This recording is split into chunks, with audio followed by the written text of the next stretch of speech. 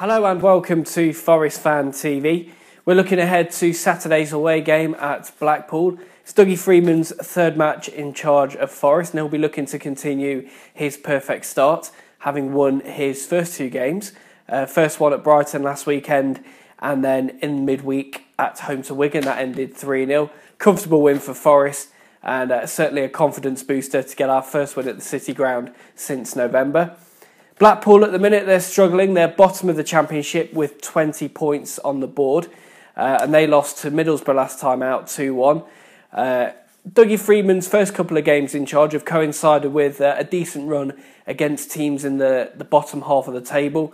And you would think that this is another opportunity to get 3 points on the board against a Blackpool team who have been down at the bottom all season, really. When we played them earlier in the season, that was on the opening day of the campaign. We beat them 2-0 at the City Ground. We're hoping for something similar this time around. Nevertheless, Forest will have to be on their game for this one because struggling teams, they tend to play that little bit extra. They're fighting for their lives. They're desperate for points. So Forest can't just go there expecting the win. We've got to turn up and perform on the day.